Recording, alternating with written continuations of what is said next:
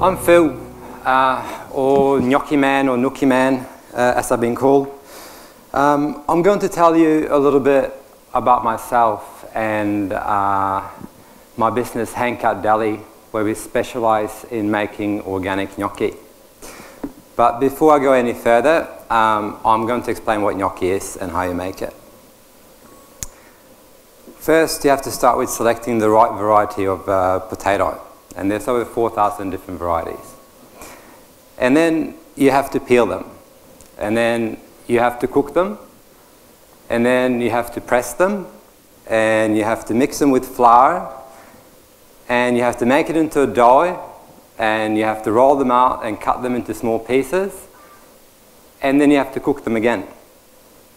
So that's making gnocchi.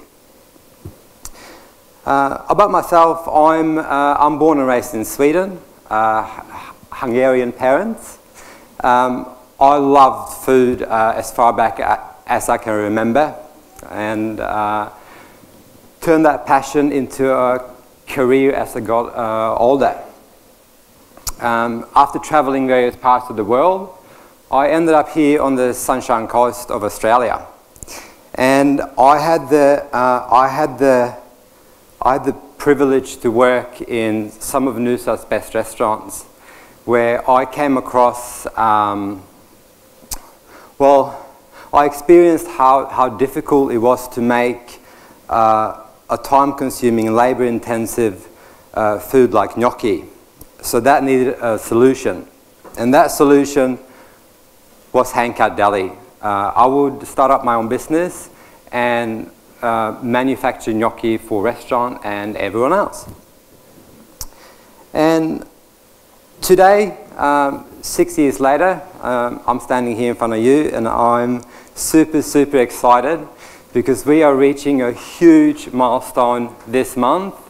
We are moving into our own production facility in Noosa.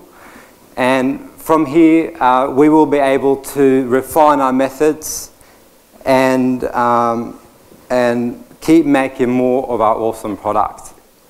Try our organic sweet potato gnocchi, our gluten-free beetroot gnocchi with mushroom rosé sauce, or why not just the classic organic potato pan-fried in some burnt butter and sage.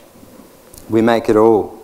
You can find our products in selected shops and farmers markets and in a number of restaurants on the Sunshine Coast. And you're all invited here to consider putting stocking our range or putting them on your menu. And of course, have a sample, which I'll be cooking up for you shortly.